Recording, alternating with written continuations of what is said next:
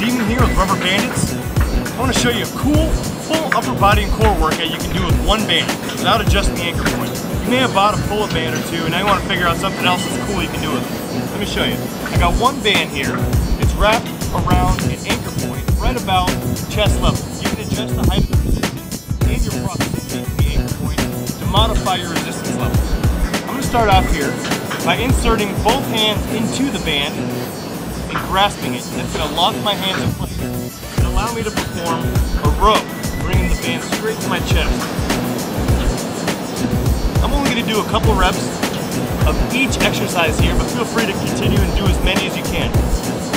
The next one, I'm going to grasp the band, one hand over the other, bottom hand being the side I'm going to pull the band to. We call these the herks, because you're going to actually herk the band over as you rotate at the hips, not the back. You should feel this all down your obliques and lower back muscles, really engaging your core. Of course, I'm going to rotate and do the same on the other side when I'm done.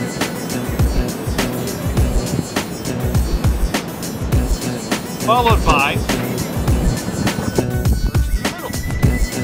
I'm keeping my core really tight, my back straight, pulling the bands down towards the middle, right between my legs.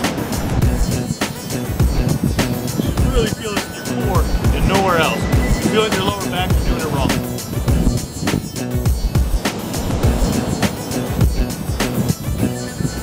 Round that out by doing a one arm isolated curl.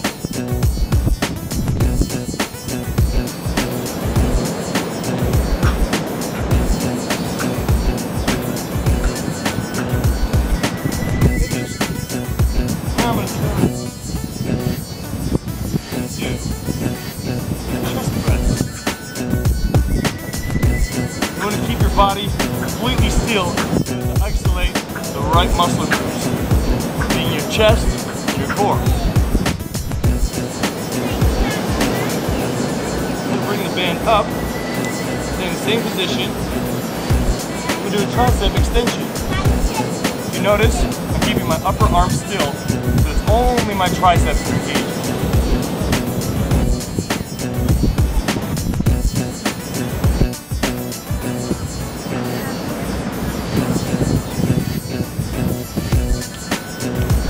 Here, I'm going to drop down and do assisted push-ups very slowly